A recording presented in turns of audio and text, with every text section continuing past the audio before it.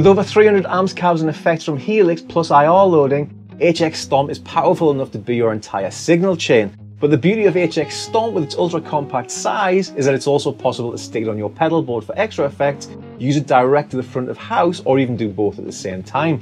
And as you might expect, it has a range of useful features to make this integration run smoothly.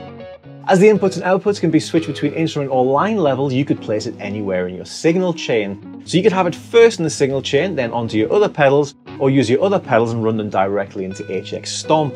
You could place it on your pedal board and use one of its presets to add up to 6 effects at once, or you could have it take care of the more unusual effects that maybe you don't often use, maybe for that one occasion where you do need 8-bit crushed overdrive.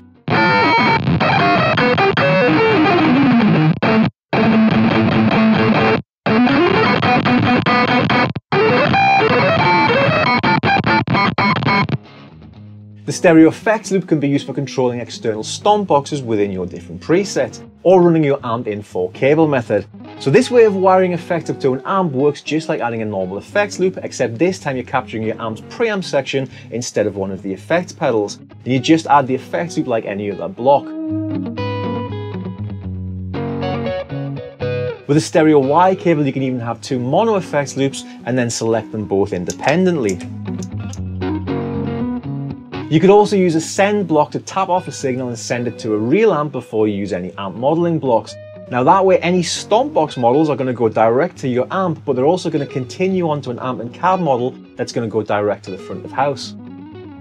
HX Stomp can be true bypass, but the digital bypass will leave the delay and reverb trails when you switch off the effects. And to bypass, all you need to do is press the 2 knobs together or assign it to a foot switch. HX Stomp has an input for 2 expression pedals, or you can use one with a toe switch that will function like a traditional wah pedal, or you could use 2 of them and maybe have one controlling delay and the other one controlling gain, or you could use 2 unlatching foot switches for more control of the 6 different effects blocks. Assigning an expression pedal is really easy. You choose the parameter you want to control, you press and hold the knob underneath that parameter, page over to learn, then move your connected expression pedal.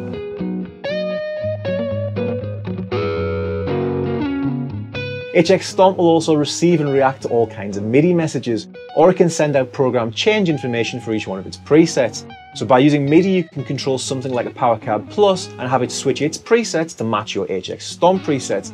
Preset 1 sends out program change number 1, so just create a Power Card Plus preset to work with that HX Stomp preset. And by using Power Card speaker models or IRs, you could even free up one of HX Stomp's blocks. So thank you very much for watching, and please check out the other videos in the series. Thank you.